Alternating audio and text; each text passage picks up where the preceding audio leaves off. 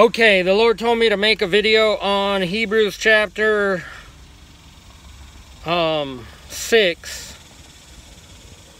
where it talks about falling away. Okay, but you know, when you look at people out there on YouTube, you hear their teaching, and their teaching is a reflection of their actual relationship with God. For example, if somebody teaches that God does not speak today, what's that tell you about that person and their walk with God? It tells you they don't have an ear to hear. They not only don't have an ear to hear if God did speak to them, they'd rebuke that voice and say, "You're not God." Yet they do teach that the devil speaks, so they give more power to the devil. And so how do you think that person actually lives? So the way people teach is a reflection of their walk with God. You got other people who teach that faith plus nothing. Well, that might be their walk with God, but if you give God nothing, if you do nothing for God, then you're going to get nothing, because you reap what you sow. Okay? But he told me, now I already made a video on this, and I never posted it on YouTube, and then I deleted it from my phone. And here's why. When I did that first teaching, I didn't include this verse. Hebrews chapter 5. The Son, though he was, son, okay, verse, Hebrews 5, verse 8.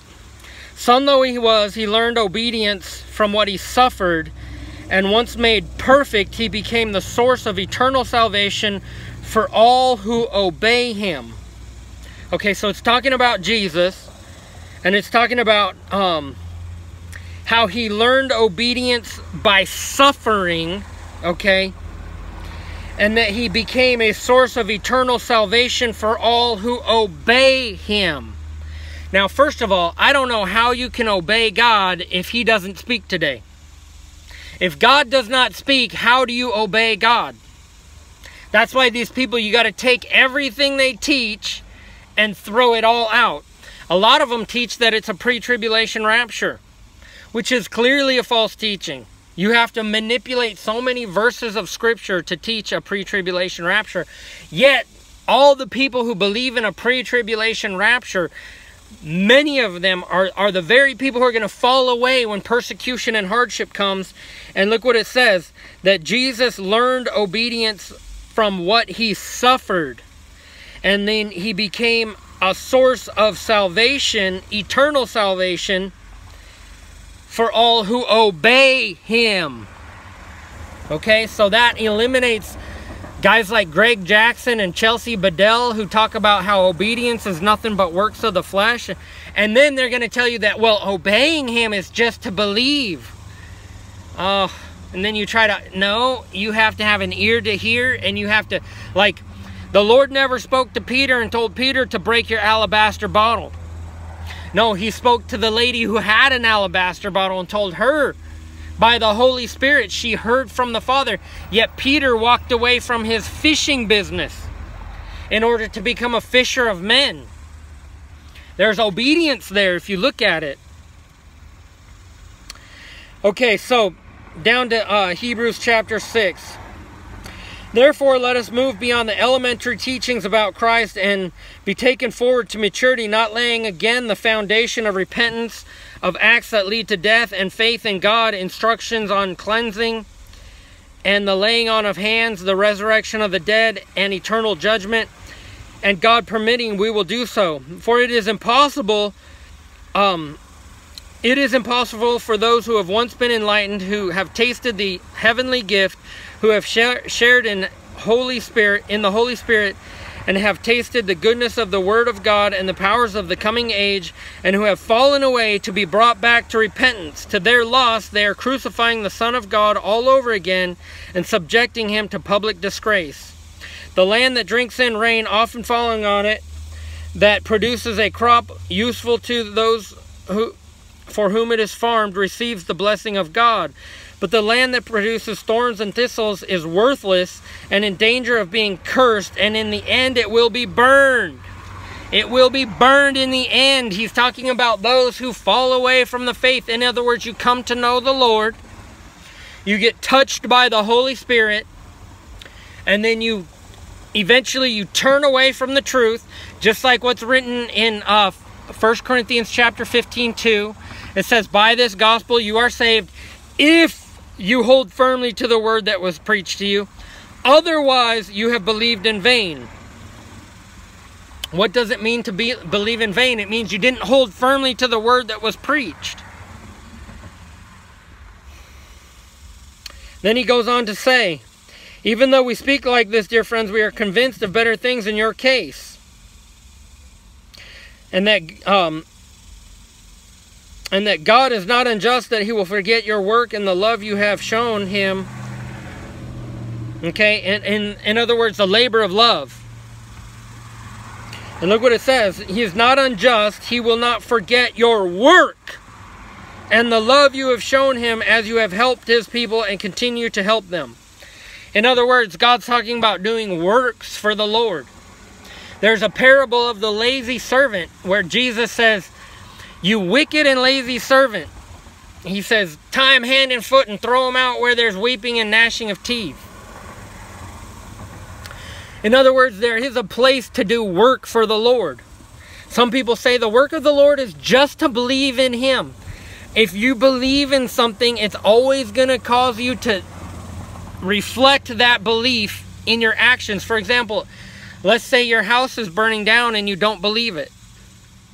You're going to sit there watching TV, flipping the channels until you start to smell the smoke and realize it is burning down. Then when you believe it, what's the first thing you're going to do? You're going to jump up, you're going to grab the phone, you're going to call 911, you're going to make sure the pets are all out of the house, you're going to make sure no kids are inside, you're going to go through whatever rooms are not burning and make sure the baby's not in the crib and get the baby, and you're going to do all these actions if you really believe.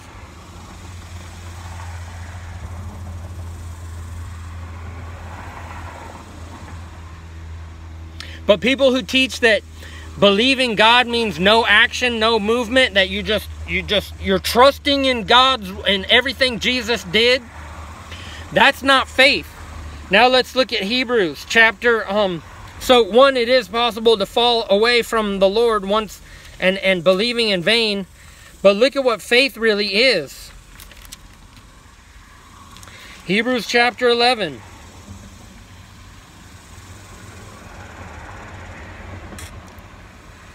Verse 33 is talking about people who through faith conquered kingdoms, administered justice, gained what was promised.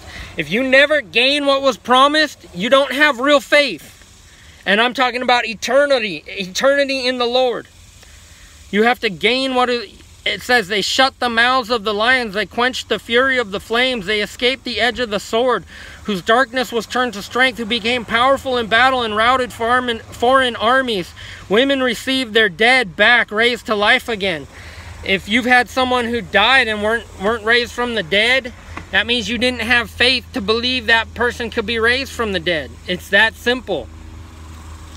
There were others who were tortured and refused to be released so that they might attain to an even better resurrection. What's that mean? It's the same as laying up treasures in heaven. Why would the lady break her alabaster bottle, something worth in today's wages $52,000, a whole year of $1,000 a week? It says the alabaster bottle was worth a year's wages. Well, for one person, a year's wages, the average year annual wage is $51,000 a year, something like that. But for some people, if you're a doctor and you make $1 million a year, for some people, if you work, as a nurse, you make $90,000 a year. Whatever that number is, that's the value of the alabaster bottle. A year's wages.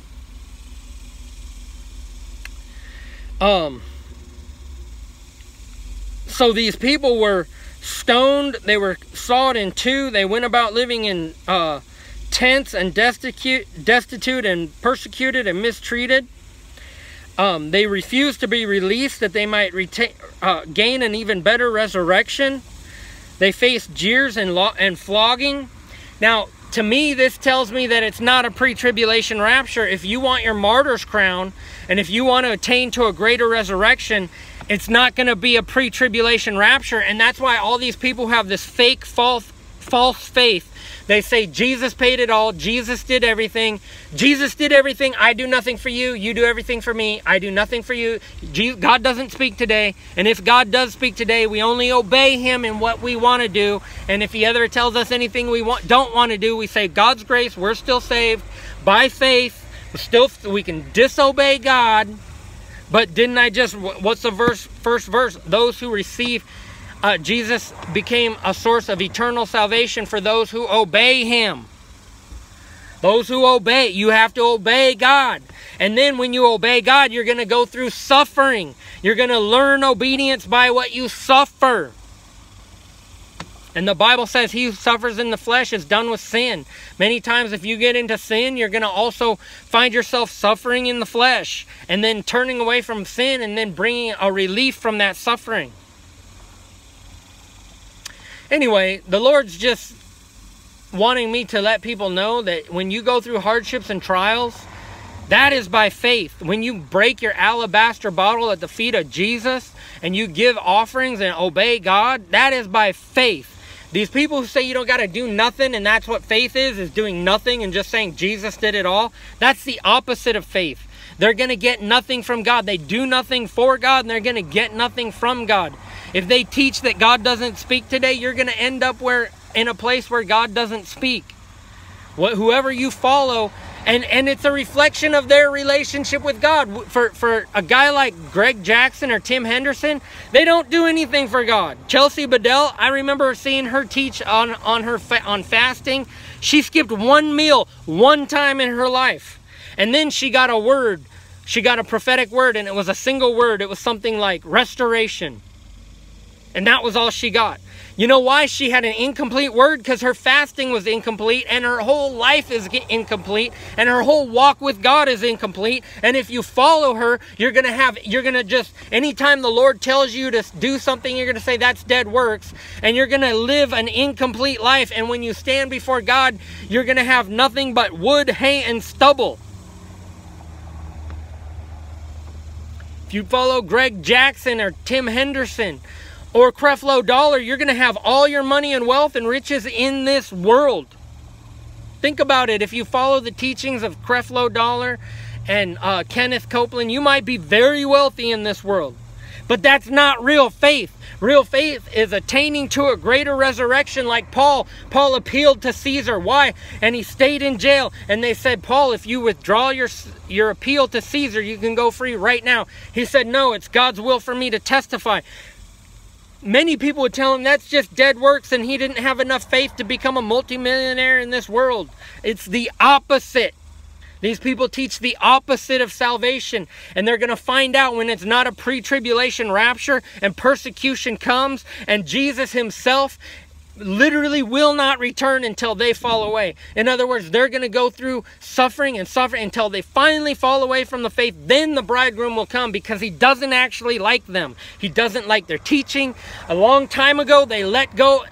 Remember 1 Corinthians chapter 15, verse 2, it says, by this gospel you are saved if you hold firmly to the word I preach to you. Otherwise you have believed in vain. Well, they're no longer holding to the truth. They're no longer holding to that word that was preached. When that word was preached, the alabaster bottle, they're going to tell you, oh, that's just dead works. And they're going to tell you obedience is just dead works. But it's not. It's not dead works. Persecution is coming and they are all going to fall away. I had a vision of Greg Jackson taking the mark of the beast and cursing God.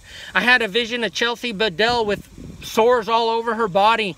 And Revelation chapter 16 verse 2 where it says painful and ugly sores broke out on the people with the mark of the beast. So she has taken the mark of the beast. I saw a vision of Tim Henderson being a joke. Like I saw a vision of him standing before God for his day of judgment and all the apostles, everybody around just laughing and falling on the floor, rolling when he talks about how he should go to heaven. And then they show him his teaching and they show him what he did while he lived in the earth and his lack of actual faith.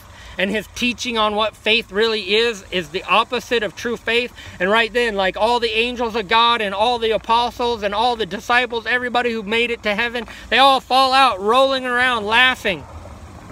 I'm just saying, you don't want to be that. Let alone the people who teach that God doesn't speak today. They're going to stand before God and on their day of judgment, and God's not going to say nothing to them. I'm just saying.